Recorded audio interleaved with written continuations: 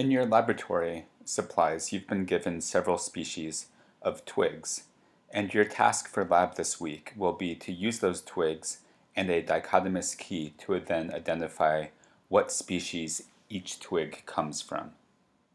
To do that, you need to know something about twig morphology. I'm not going to go over all aspects of twig morphology today because we've already gone over parts of that in the Day 3 narrated lecture regarding shoots. The parts that are most relevant to twig identification are around minutes 7 through 16. I talk about leaf arrangement as well as twig parts there. So I'm just going to assume that background knowledge. And if you look at all of the twigs that you have for lab this week, this should be approximately representative. Here I'm not going to go over specific details, but what I want you to notice is that twigs look incredibly different.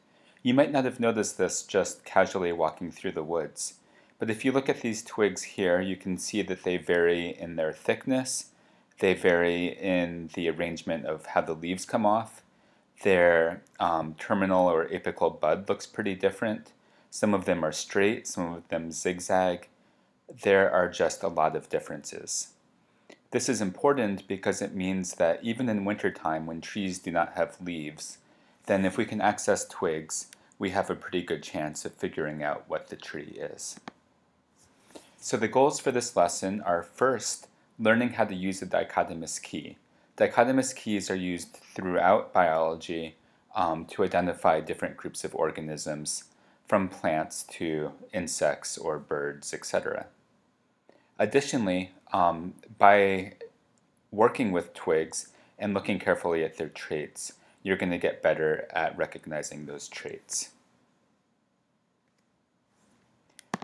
So we're going to start by talking about what a dichotomous key is and how it's organized.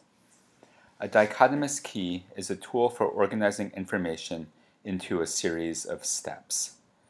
And as the word dichotomous implies, a dichotomy is something with only two possibilities. So a dichotomous key organizes information into a series of questions that have only two answers. At each step, the user chooses between those two alternative possibilities, and eventually the key brings you down to the point where one of the choices will lead you to the identification. In our case, it will be the species of twig that you are looking at.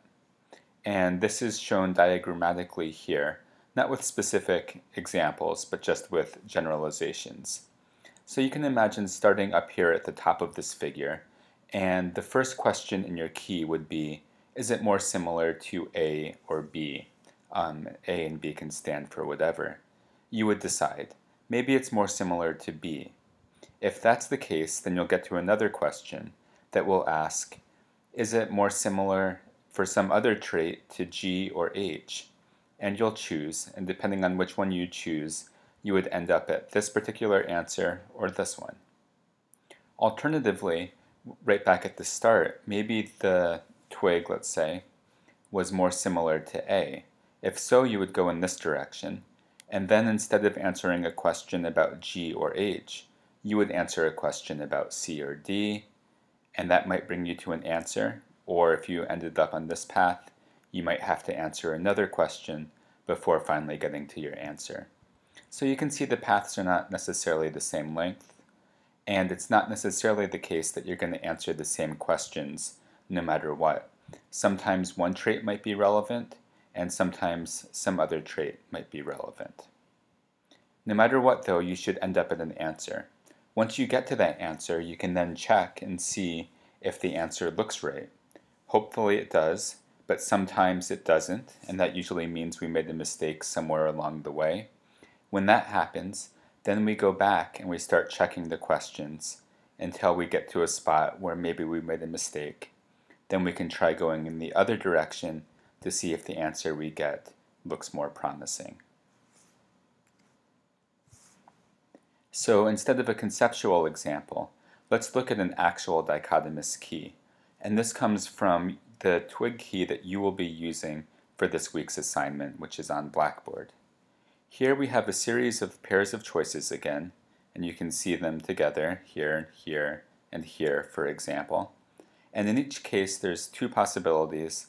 The first one is just numbered by a normal number. The second one is numbered by a number with an apostrophe after it, or in mathematical language, a prime symbol. So we can say choice 1 or choice 1 prime. And we would always start at the top, so we would start with this pair of choices, and we would look at the number of vascular bundles. We'll talk about what that means momentarily. And if there are more than 6, then we would go on to question 2. If there was either 1 through 5 vascular bundles, or they're not discernible, in other words, we can't see them at all, then instead of going to question 2, we would go ahead to question 3.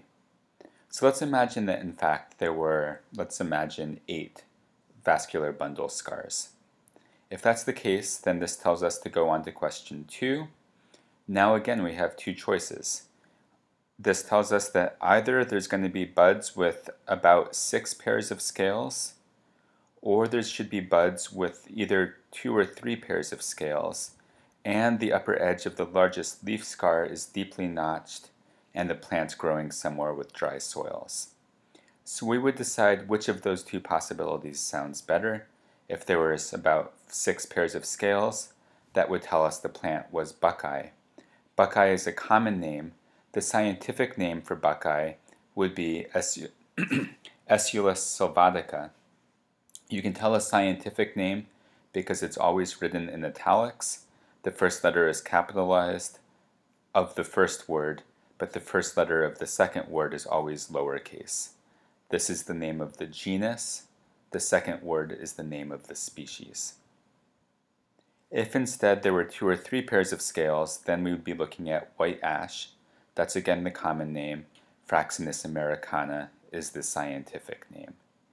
Now let's imagine that we found something else. Like let's imagine we found 1 pair of scales. That would be a good clue that perhaps we'd made a mistake earlier in the key, and we might want to go back and look at those bundle scars and see if actually there were only 1 to 5, for example. Now let's imagine that in fact there were just 1 to 5 bundle scars. In this case, we would have skipped question 2 altogether. We would have come down to question 3, and we would have seen which possibility looked better. If the axillary bud scales looked woody, in other words, the bud scales were harder than normal bud scales, either woody or leathery, and if the pith, and we'll talk about the pith again soon, if that was spongy and white, that would tell us it was elderberry. But if the bud scales were not especially woody or leathery, in other words, if they were just sort of normal, then whether the pith was spongy white or otherwise, we would go on to question 4.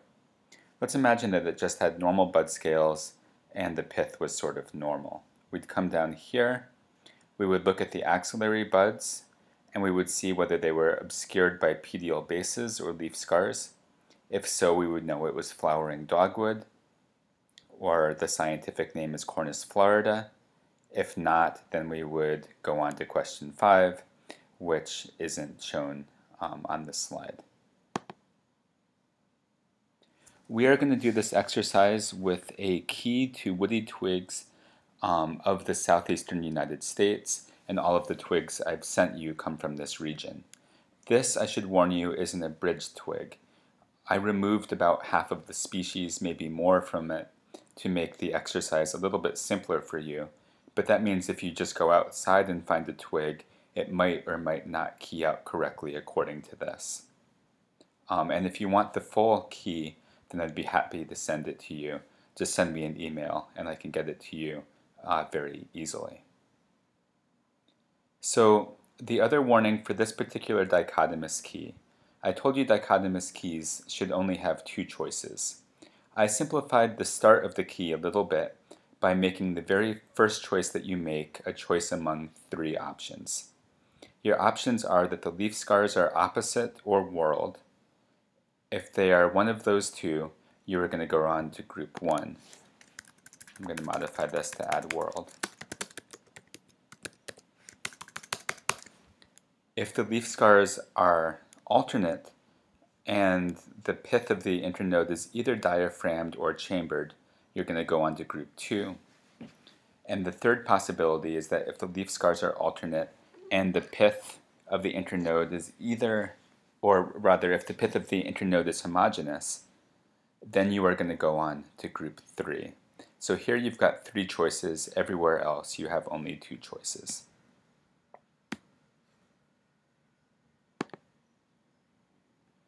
When you look at your twigs, you're going to have to look at fine details like the number of bumps inside particular leaf scars. To do this effectively, you need a hand lens. You all have been supplied a hand lens in your kits, and I think it is in the bag with the twigs themselves. You can see a picture here of what it looks like. It is a 10x hand lens, meaning that it modifies the object being viewed 10 times. To use the hand lens, you're going to hold the hand lens up such that the lens is almost touching your eyelashes. And then you're going to hold the twig very close to the hand lens, about 1 inch or 2 centimeters away, and move it back and forth a little bit until it comes into sharp focus. You'll notice that there are 2 different lenses on your hand lens. You'll probably want to use them both simultaneously as shown here. That gives you the highest magnification you can achieve. So I've already warned you in other aspects of this course. There's a whole lot of terminology, and that is necessary so we can be as precise as possible, allowing identifications. To help you learn this terminology, we're going to go over some here. I have also provided sketches of the meanings of various terms in the margin of the key itself. I included the sketches the first time I saw the term in the key. That means if the term appears again on the 2nd or 3rd or 4th page of the key, if it's not illustrated, you might want to flip back to earlier pages and see if there's an illustration somewhere else. The first term you need to know is phyllotaxy. I went over this in the lecture. So the very quick version is if the buds are opposite one another, that's called opposite. If the buds come off one at a time, then regardless of the pattern, we will call that alternate. And if we have more than 2 buds coming off in groups like this, we call it whorled. And I wanted to give you a warning here that especially with whorled, they're often not exactly across from each other. One might be a little bit too low, one might be a little bit too high, but they're pretty clearly in groups with internode and then another group. Sometimes with opposite, they're a little bit offset too. So don't worry about minor variations. Look for substantial variations to call it alternate. The next term we need to look at is pith. And pith refers to the center of a stem, and there's 3 possible arrangements. One is homogeneous, which I've labeled solid here, but I think that the key uses the term homogeneous, so we will stick with that. And that just means that it's solid and that there's no striations, or there's no lines that divide it. If we look at diaphragmed, then it is still solid throughout. However, there's 2 different densities of material. There's a lighter, spongier material. Then at regular intervals, which I'm trying to point out here, you can see that there are perpendicular lines that go through it. A third possibility is chambered. And chambered means that there are hollowed out areas, and then there are the equivalents of the diaphragms, but there's no material between them. So we've got these thick lines and then just empty space. Out of these 3, homogeneous is by far the most common, diaphragmed is the 2nd most common, chambered is the least. I will also warn you that this is not always consistent within the species. So for example, pawpaw twigs are sometimes homogeneous and they're sometimes diaphragmed.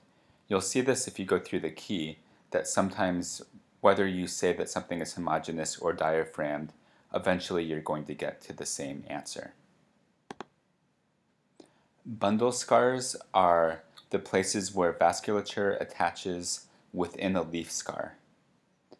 And these are always a little bit hard to see, but for the twigs for this particular lab section, at least in fall 2017, I had to collect the twigs before the leaves had started to come loose.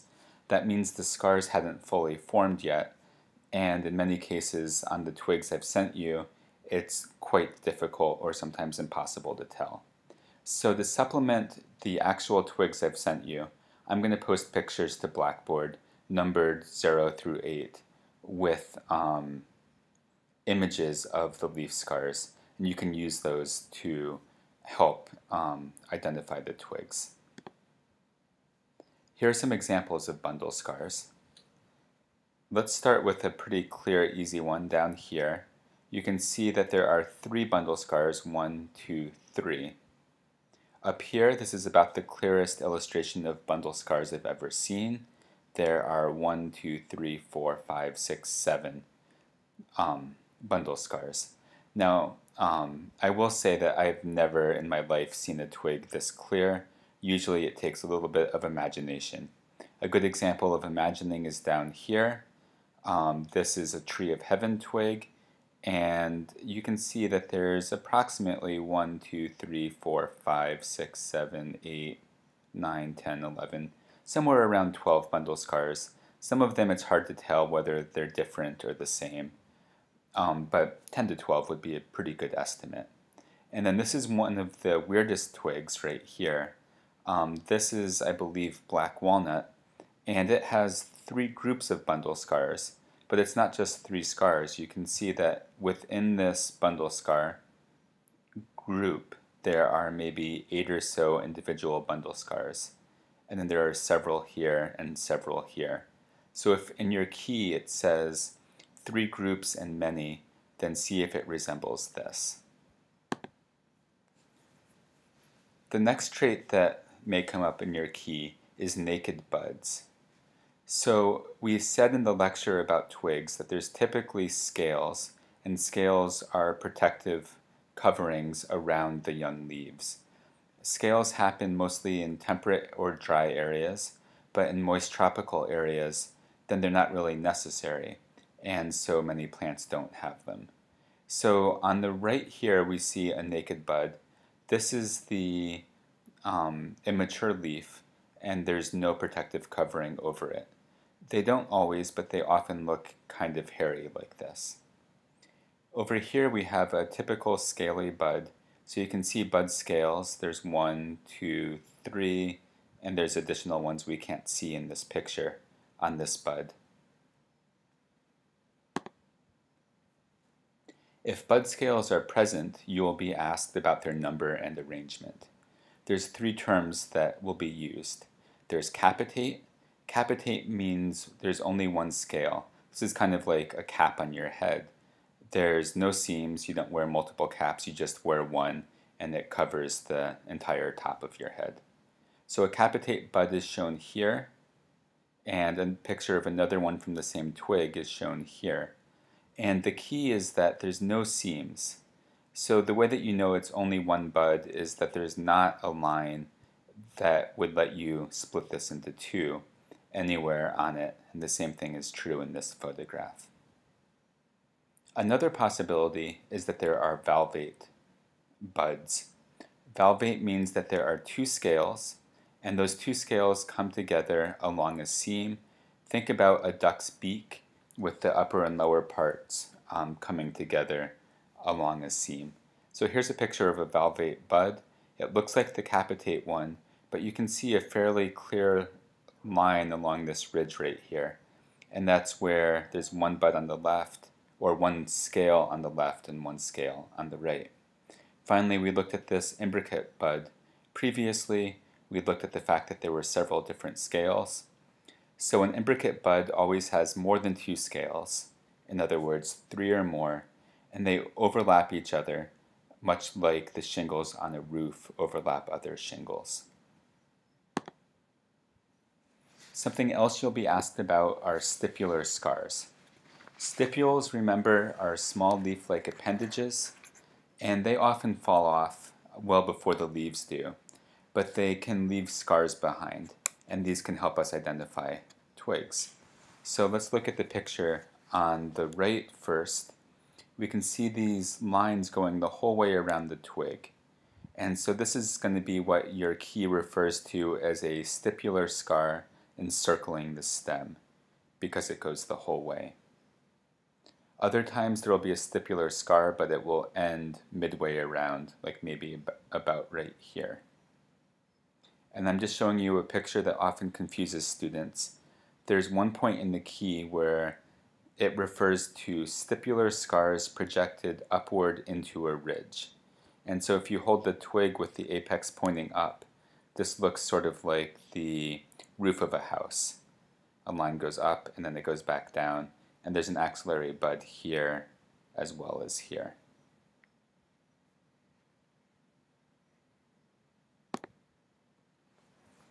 There are several other terms used in your key. Many of these I've illustrated in the margin of the key itself. In other cases, I thought that they were obvious enough that you would be able to understand them without a definition. If you aren't sure or you want more information, you can always put the terms into Google, and you should find a variety of websites that give you additional instructions. The dichotomous key portion of this assignment, you are going to turn in a word processing document that is compatible with Microsoft Word, so save it as a docx or some other similar format. And in that document, you are going to list all of the twigs in order, and you are going to tell me all of the steps you made in the key. For example, if we did have 10 twigs in the assignment, then 10th in the list you would write twig 10 : and then you would start telling me the steps. In that first set of 3 choices, maybe you said that there were leaf scars that were alternate and the pith was homogeneous. If so, then you'd write that down and you'd tell me that based on that you went to group 3. Then in group 3, perhaps for the first question you said, yes, there are prickles or thorns present. That is choice 1, not 1', so you just write the 1 here. And choice 1 takes you to question 2.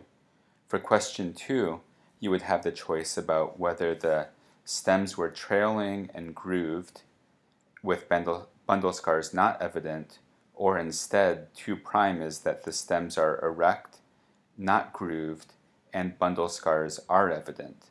If that is the more relevant choice for your twig, you would choose that, and you would tell me then that the common name of the species is rose, and its scientific name is Rosa spp period. Incidentally, the spp period just means species. So there are many species of rose that would fit this description, and we're not sure which one it is. So this is saying that there's more than one species within this genus. You then would do this for the other twigs, and you would turn in that document. I will grade it. I will indicate if you've made any mistakes, and if you did, I will cross off whichever choice was incorrect. Next week you'll go back and make revisions to correct any problems that do occur.